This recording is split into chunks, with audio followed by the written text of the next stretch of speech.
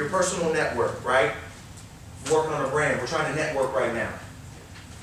How much time are you spending with people who are already doing what you're doing? How much time are you spending with people who are in that field? Shaking hands, touching them. Like we talked about, stay in the room. How they walk, how they stand. What books are they reading? It's easy. It's very, very simple, but complicated for some reason. There's somebody doing what you want to be doing. Your network, who is it? Is it just the little buttons that we press on LinkedIn or Facebook or Twitter or Instagram? Just because I follow somebody doesn't mean I follow somebody.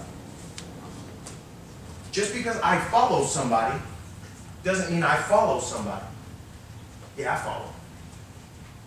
What are they doing? How are they doing it?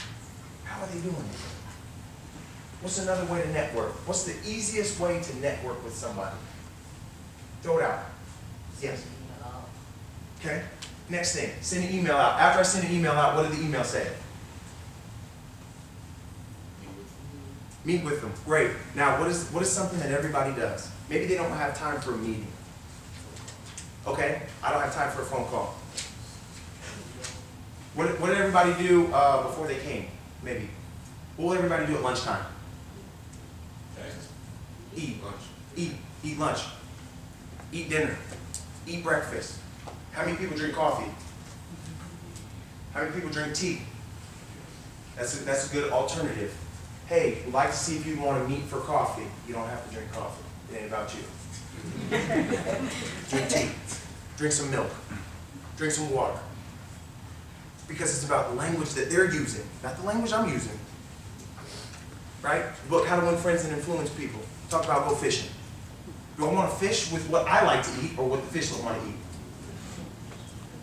With the fish, right? Because I'm not trying to catch me, I already got me. I need to catch fish. Right? So find out what they want to do. Oh, you want to go watch badminton? Okay, cool. I have nothing to know about badminton, but you're in a place that I want to be, so maybe I need to start watching badminton.